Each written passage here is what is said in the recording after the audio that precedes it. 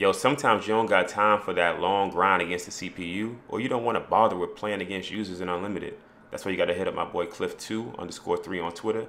Help you with all your grinding needs. Let's go.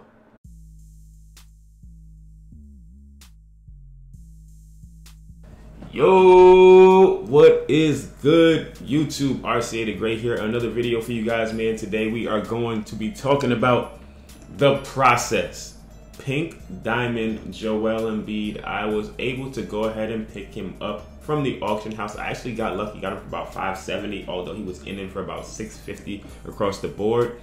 And I'm really excited to add him to my team. I think I am going to play in qualifiers tomorrow, and I think he's going to be a huge help to the squad with the pick and pop and his ability to defend and get inside for post play on the offensive end, man. So if you guys are new to the channel, make sure you leave a like, comment, subscribe. On the road to 15,000 subscribers.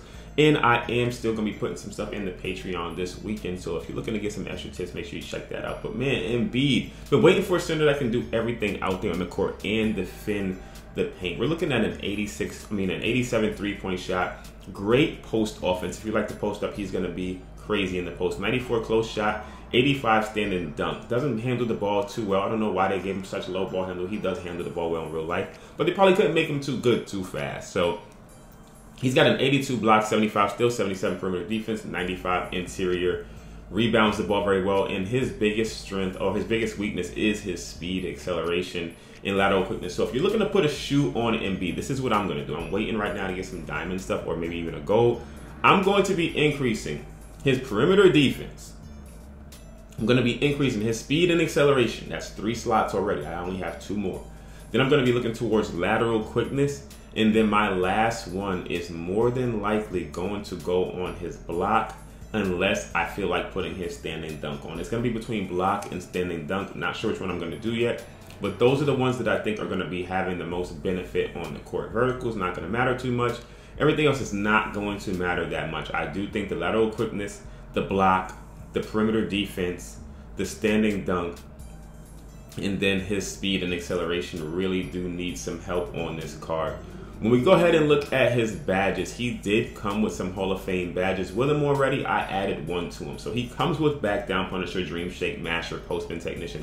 I added Post Playmaker to him just because I had it in my collection. I think it'd be very beneficial on this card. If you want to add badges to Joel Embiid, I'm really going to be looking to put these ones on. I already put some on, but there's one more left. We got Chase Down Artist. Comeback Kid can be switched out for blinders if you want to shoot blinder shot, but I like Comeback Kid just in case I'm trailing the game. Definitely quick first step. You have to throw it on. I'm waiting to get the gold one because it costs too much in the auction house right now. I like guard up just in case somebody doesn't jump or they have a smaller defender on me. So guard up, I'm going to be placing on him, or I did place on him. And the last one is Fast Twitch. But Fast Twitch right now costs way too much in the auction house for a bronze, so I'm waiting to get that.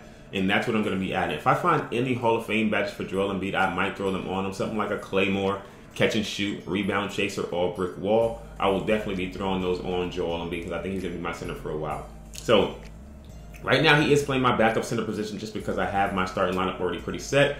And he's going to come in with Giannis. That way I can have some good defense out there. And he can play the pick and pop, or he can just stand in the corner or stand in the wing if I'm running some kind of pick and roll with Giannis on the court. But you guys do know I run plays, so I can switch that up anytime I need to. So I think my offense and my lineup is pretty balanced right now. I am looking to get another shooting guard soon. Let's jump into freestyle real quick, show you Joel Embiid's shot, and then get into some games and see how he's going to help my team out. Obviously, we are going to be running plays, so he's going to be running off a lot of stuff. I'm going to be running pick and pop with him. Iverson. We got Jason Tatum, J.R. Smith, Carmelo Anthony running off those screens. You got to be able to step up to be able to stop us. Let's go. Get into freestyle. Let's see how Joel Embiid shoots the ball, because he has to be able to shoot to be effective in this game.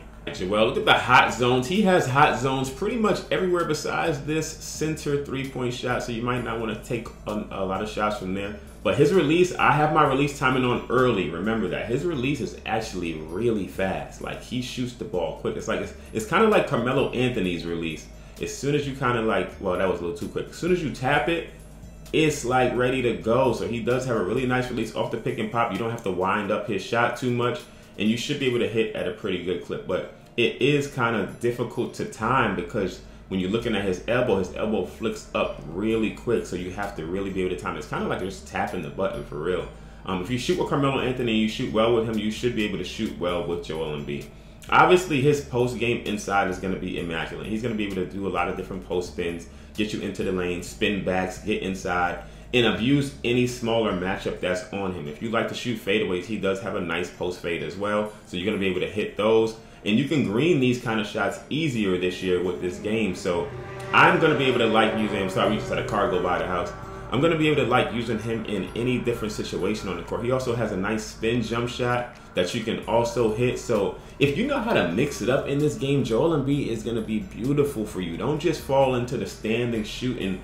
Make sure you're going to be using him in the post, using him on step backs, using him how he plays in real life, because that's going to open him up the most for points out there. You want to be able to have him just like he is in real life, unstoppable, drawing double teams so that you can kick it out to your shooters out there. And on the defensive end, he's going to be able to stop pretty much any center, and he can defend the perimeter pretty well as well. So let's hop into some clutch time, and then possibly an unlimited game, and then just talk about how the weekend's going to go and what you guys should be looking to pay for Joel Embiid. If you're not buying him this weekend, he's probably going to go down in price. Think about qualifiers tomorrow. People are going to be paying higher prices for him right now. So if you're waiting to get this card, you can wait a little bit, and you should be able to get him a little bit cheaper than he is now.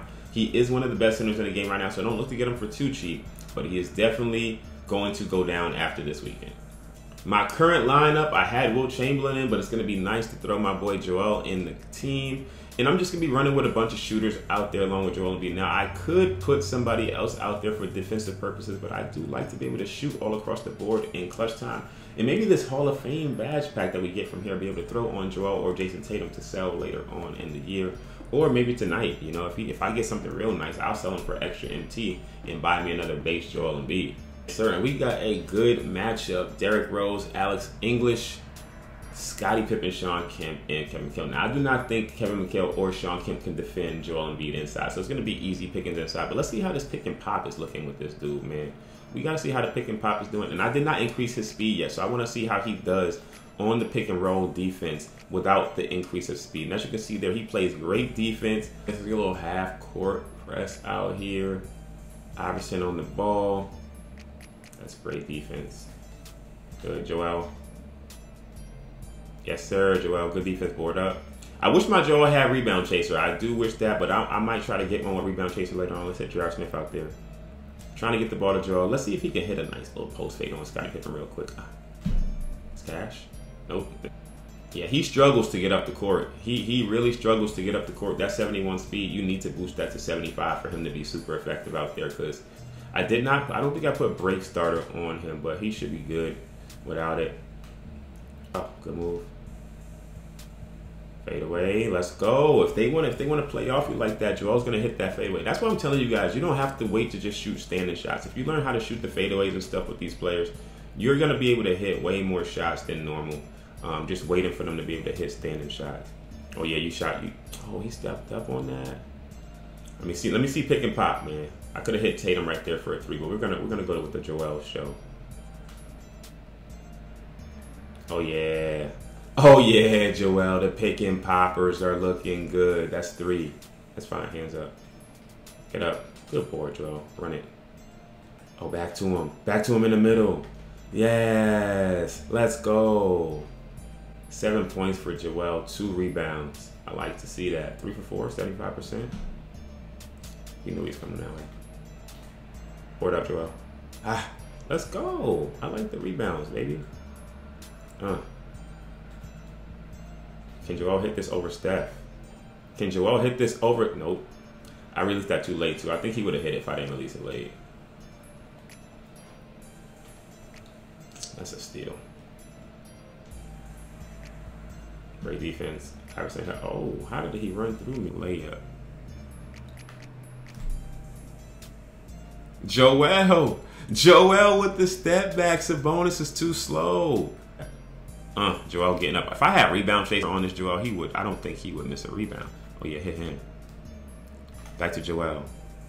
Don't sag off of my Joel. Don't sag off of my Joel. Let's go. Like he can score everywhere. That's what I like about cards like this. Like he can defend everywhere and he can score everywhere. There's literally nowhere on the court that you don't want him to be. So like if he's on the wing, he can score. If he's in the post, he can score. If he's cut into the basket, he can score. If he's, you know, has to do a post move, he can score. I love playing with centers like this because if you know all the buttons, if you know how to do everything, if you know all the controls to the game and all the weapons that are available to you on offense, there's literally no way your opponent can stop you. And that's kind of how I used Jokic last year and Sabonis, because depending on how they played me, I was going to score regardless.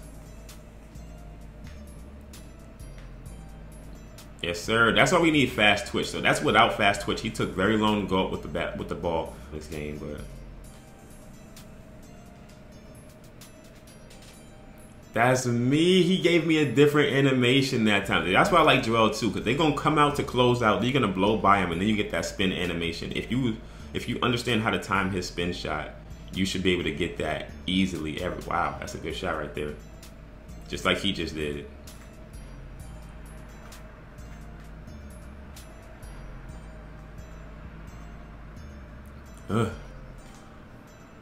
And I passed it to the wrong person.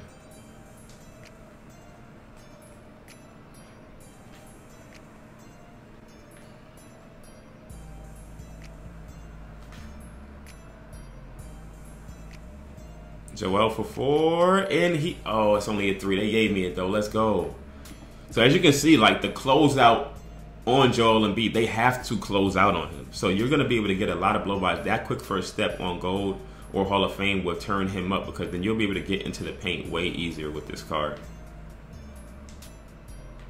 And in the post, his drop stepper and his post moves are going to be easy to go up against anybody that's way smaller than him. Now, somebody like Wilt is probably going to be able to stop him, but definitely not Sean Kemp. All right, man. So if you had a chance, like I said, go and pick yourself up a Joel Embiid. But a couple key points: make sure you increase his speed. He needs to get fast twitch so that he can go up quicker under the basket, and he has to have a little bit higher perimeter defense, just in my opinion overall. But solid card. If you learn his shot, he's going to be very effective inside and out. And if you use all the moves available to you, you should not be able to stop Joel Embiid on the offensive end. He should be getting the ball pretty much every single play, especially if he has a weak defender on him. So without further ado, man, I'm done with the video. Hope you guys enjoyed it. Go pick yourself up a process, man. Trust the process. Let's get it. Peace.